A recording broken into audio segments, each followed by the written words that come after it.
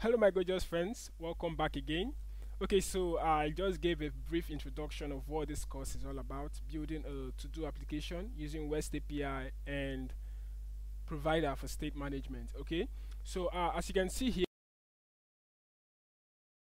so I'm going to walk through the app and a few things I've done so far, and also I'm going to walk us through the API that we are going to be consuming, okay, for this tutorial. So this is the API URL which we'll be using. So it's actually hosted on Heroku. So this is more like the base URL of the API which we'll be using. So I'm going to put all this in the description for you guys to see. And also, I told you that a friend of mine was actually the one that designed and developed this API which we'll be using for testing. So his name is Wisdom Matt, and you can follow him, like him. He's actually a Golang backend developer. So you can reach out to him if you want, and you can actually use this API because it's fully documented. So to do list API, and you can see the explanation and the database. So if you want to run it, it's using MongoDB. So you can actually run your Docker to set it up and stuff like that.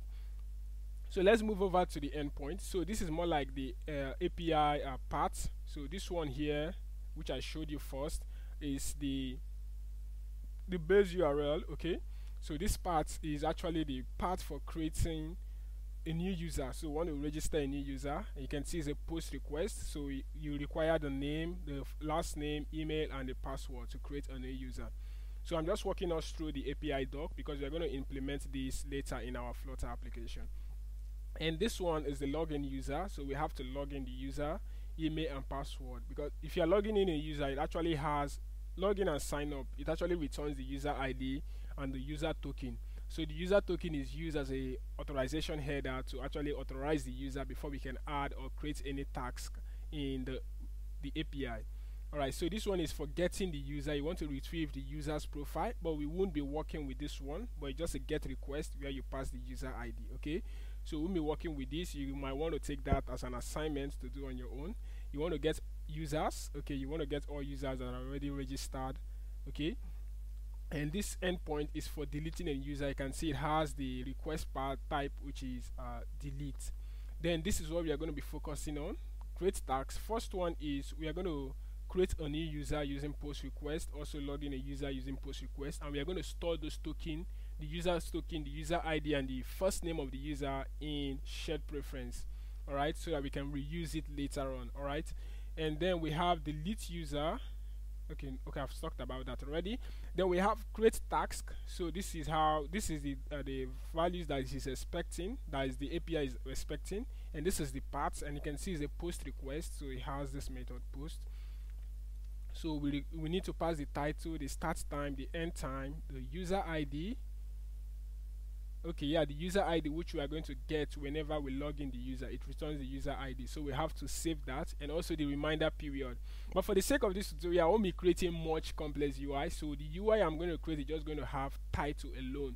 Okay, then we are going to manually just put this one, type this one. Okay, but if you are creating the UI, you can create a UI for date picker and then pass the date in here. All right, and then to get tags, this is how we get all the tags that we have added inside the to do tags, and it requires the tags ID. So I'm going to show you how to get the tags ID.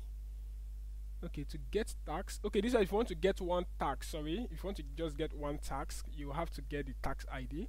But we won't be working with this get tags, we'll be working with this one, get tags. So we're going to get all the tags that has been added by that particular user. So this is the part, the users. Then we're going to pass the user's ID that is gotten from whenever we log in, we get user's ID, then tags, then the last ID if we are working with pagination, but we won't be implementing pagination for this because I just want to show us how to make post requests basically with REST API. And this one is for updating the tags. So if you want to update, you have to pass this with the tags ID to complete it.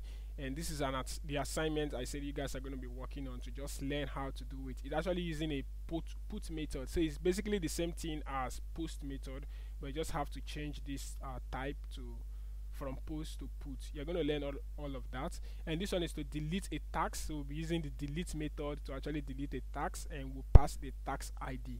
Alright, so that's all for this API. You can actually like follow him, start the repo, fork it, or whatever you want to do with it. And this is the part. I'm going to put it in the description below for us to work with. Okay. Alright, so that's it for the API explanation, and you can see this is actually our application and it's currently running, and right now you can see nothing much has been implemented, just the main.dat that I just added and with a welcome screen. And few things we'll be needing for this tutorial is once you go to your prospect.yml file, we'll be needing a provider for state management. So I think I'm actually using the latest version of provider, and we'll be using shared preference to actually store the user's data, like to store the user ID, the token, and also the first name of the user. The first name is not really necessary. We can actually omit that. All right. Then the HTTP package, which we're going to use to make the request to the API and then get a response. All right, so that's all for this section. In the next section, we are going to get started. I hope you're ready. Get your IDE ready, get everything ready, and let's dive into it.